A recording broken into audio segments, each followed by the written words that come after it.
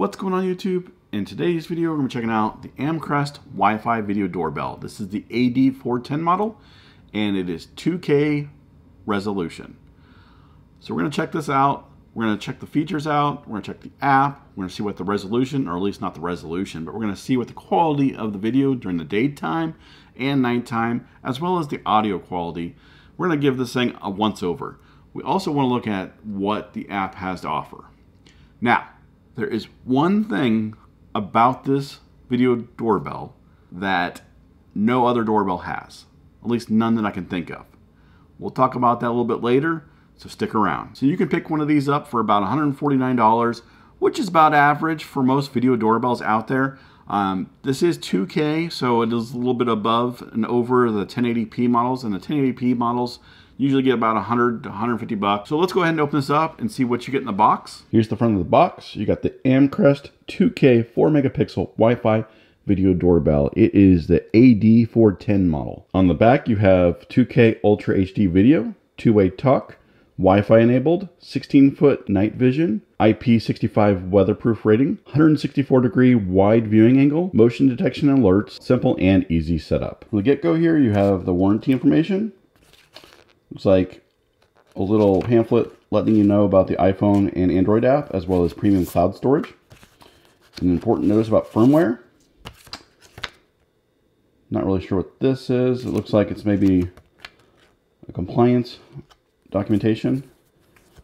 Instruction guide on installing your Wi-Fi doorbell, and then installing the chime kit. So here's the chime kit. You'll put this in the regular standard chime area in your house, so that way your doorbell will actually ring when you press the button. Drywall anchors and a reset switch and screws to mount, as well as looks like electrical screws, so that way when you wire up the doorbell device, you'll have a few electrical connectors here. Here's some wiring for the doorbell chime. So you can see there's a connector that goes into the doorbell chime, or the box that we showed earlier, and then this helps you wire up your indoor chime, so that works. Here is a drill bit. It's a masonry drill bit, so it will work in drywall and wood, but it also works in concrete or brick. Then you have wedges here. So you have a flat wedge. It looks like an angled wedge, so you can angle it down or up. And then you have a, looks like about a 45-degree angle wedge left or right, whichever way you flip it. So they have an assortment of wedges that come with this, which a lot of the doorbells don't come with these, and you have to buy them separately. So that's nice. Here's the doorbell. It's a nice flat black plastic design with the camera up here. The logo right here, I don't know if you can see that, but you got the logo at the middle here, and then the button with lights around it. Nice solid press.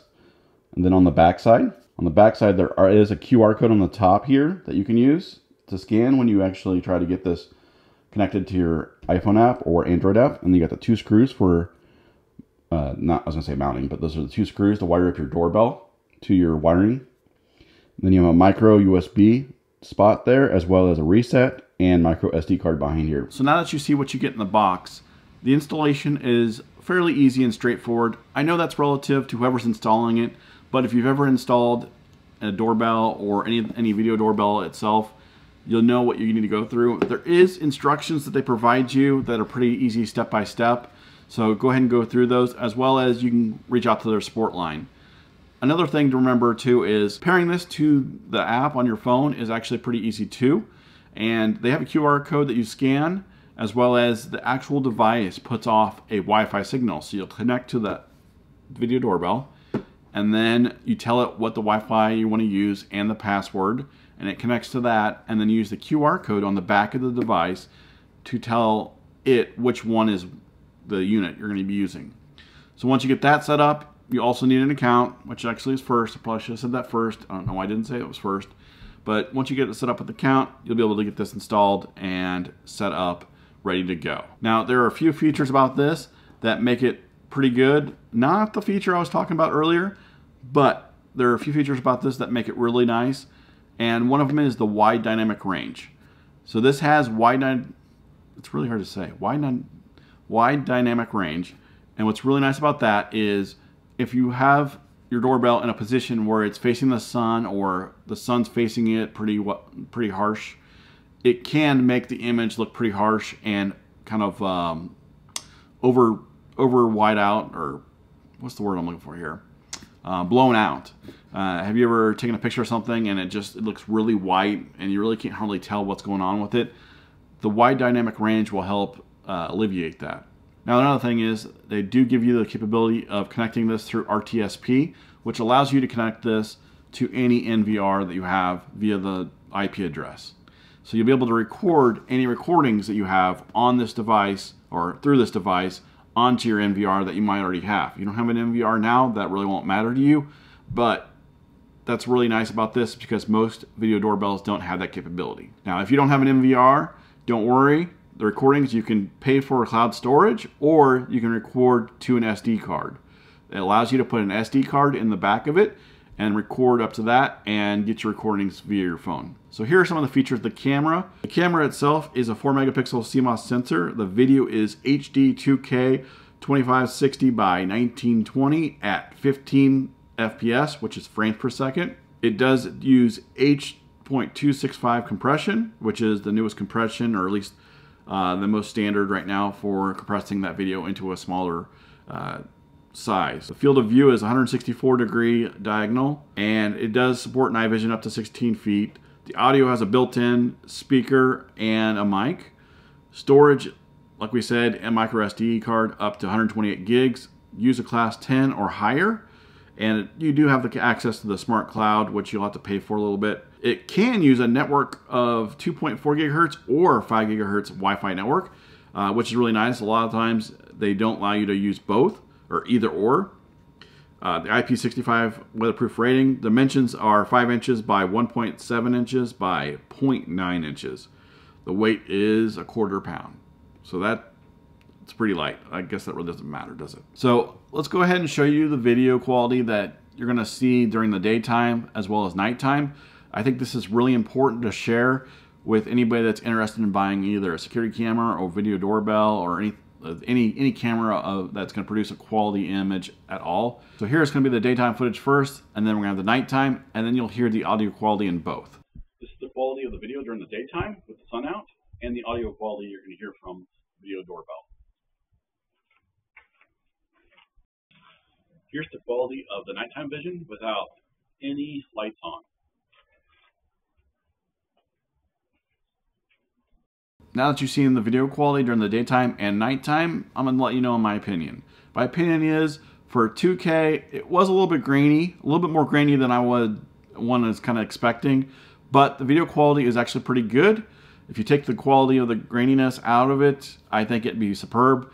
So I'm on the fence on that. It is pretty good for 2K quality, but it does have a little bit of graininess going on. Another feature that you really want to look for when you're looking for a video doorbell or a security camera is how quickly, when it senses motion, does it alert your phone that there's motion at the door. So we're going to go ahead and see how quickly it does that here.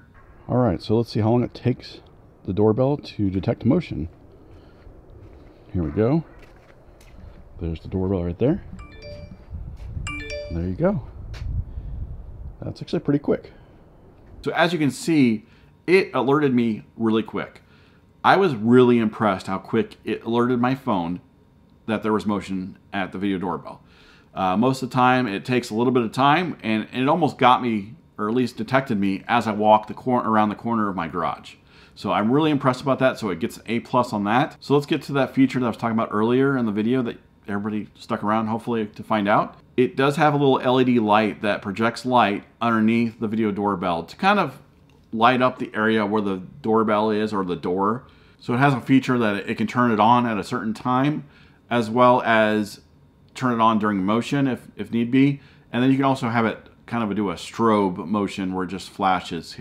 I'm not really sure what you would use the flashing for, other than like alert the person that's there that you're getting recorded, I guess. I don't know. I wanted to see if the LED light that it projects makes the nighttime video, or at least the night vision, if it increases the video quality at all. And so here's what it looks like. Here's the quality of the nighttime vision with a little light on below the doorbell. So as you can see, I didn't really notice any difference. And I'm not sure that Amcrest was looking for a difference in video quality based on this. I think it really was just to kind of light up the area so you don't trip over the step or trip over any packages that are there.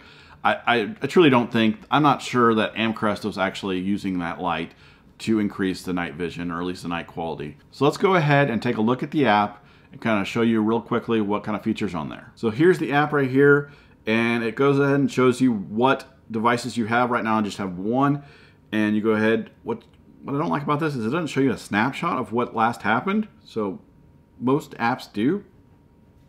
Amcrest decided not to on that one, at least for now. So you tap into that to get it to go ahead and load. And right now you can see what's going on outside my doorbell, or at least my front door. And then, so you have a multi-view. So if you have more than one camera, it sends up multiple cameras that you can see, at least the live view. You can talk to somebody, you can listen in, you can do a full screen, which will turn it sideways in landscape mode. You can change the quality of the video from HD to SD or SD to HD, which standard definition is SD. What I find on this is a lot of times when I come on here, the quality of the video is set to SD.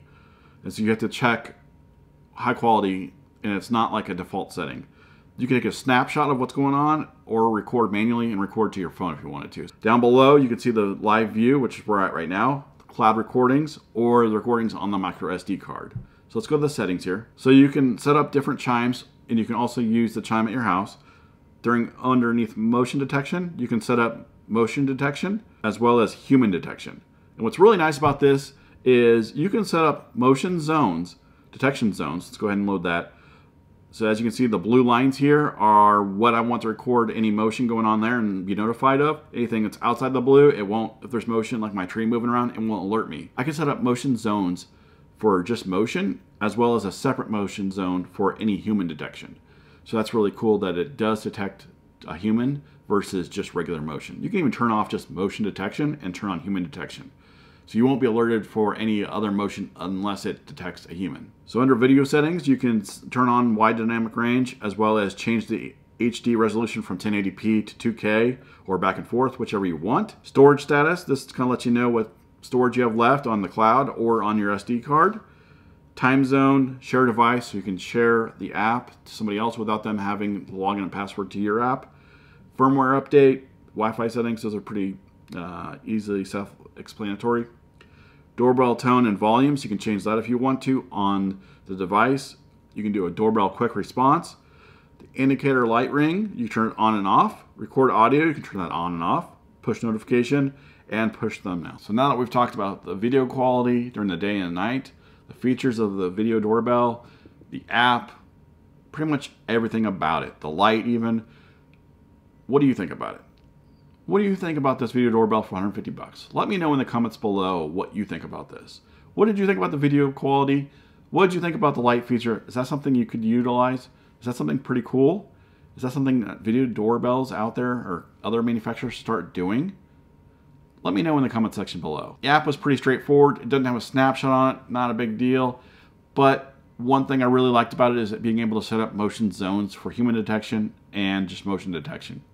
You can also even disable motion detection and only do human detection, which is really nice. So if you don't want to get the animals or anything like that moving around, it'll at least bypass that and you won't get excessive notifications on your phone, which is super nice. If you do have any other comments or questions about this, go ahead and put them in the comment section below. I'd love to hear from you. If this is your first time to my channel, please consider subscribing, and I will see you next time.